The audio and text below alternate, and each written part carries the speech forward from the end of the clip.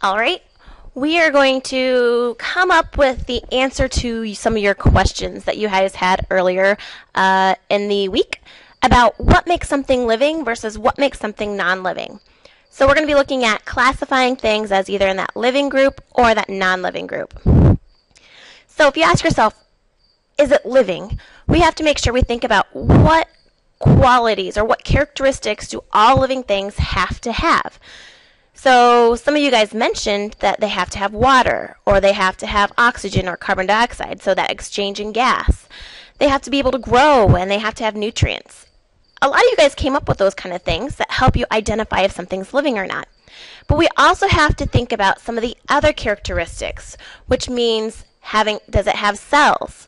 Last year you guys learned in science that tissues are made up of, like your tissue, as in like your skin, is made up of little tiny building blocks called cells, and that everything that is living has cells in it. Another characteristic is responding to the environment or responding to stimuli. If you turn on a light, you'll notice the bugs scatter away. That's responding to the stimuli. So all living things respond to some kind of stimuli or something in the environment. They also have to be able to reproduce, and they have to be able to eliminate waste. So those are the characteristics of life. There's 8 of them. So when we start taking a look at something, we have to think about those 8 characteristics of life. So let's say you go ahead and you take a look at your yard. Earlier this year, we had a lot of yards that were really brown in color. And so some students might say, oh, the grass is dead. It's not living. But that's not the case. If you think about it, when there's no rain, the grass turns brown.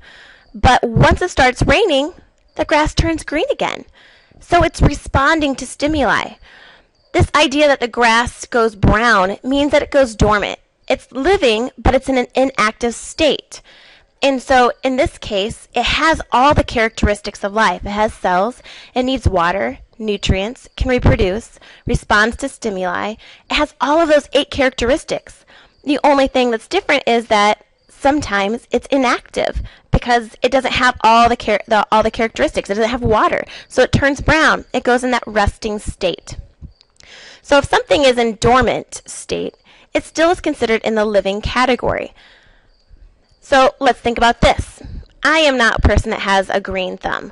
A lot of my plants end up dying and looking like this. The difference is if you don't water the plant over an extended period of time, way past the point of if you water it, still nothing happens, you know that the item is dead. But the thing is, it was once living. It had all the 8 characteristics of life. Even though it's dead, it was once a living thing. And that means that it fits in the living category.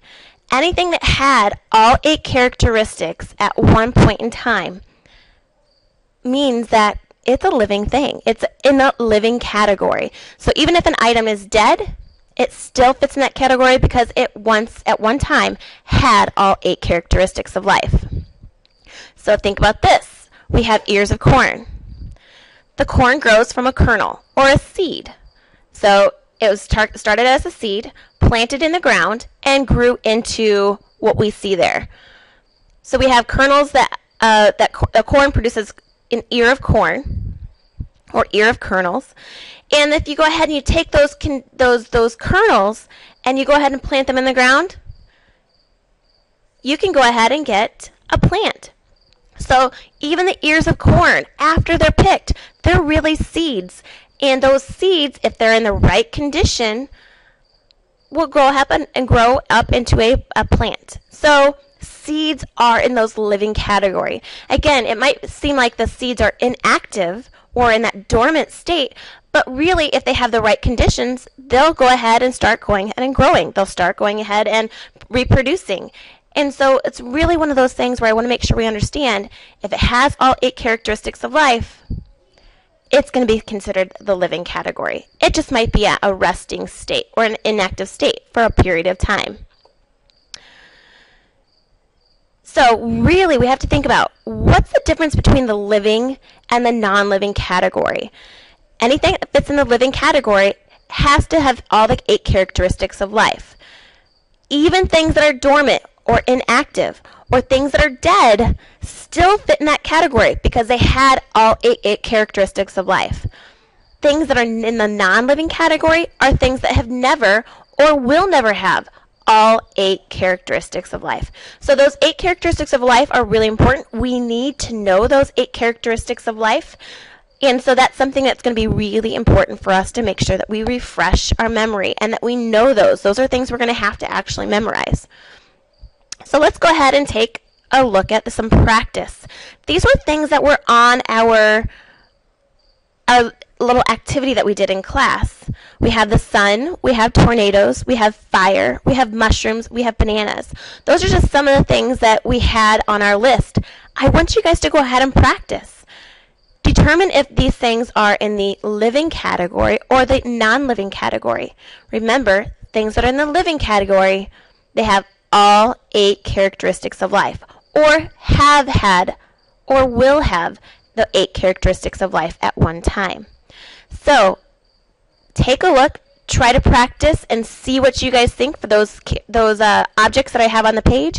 Bring back those answers to class, and we'll go ahead and check to see how you're doing.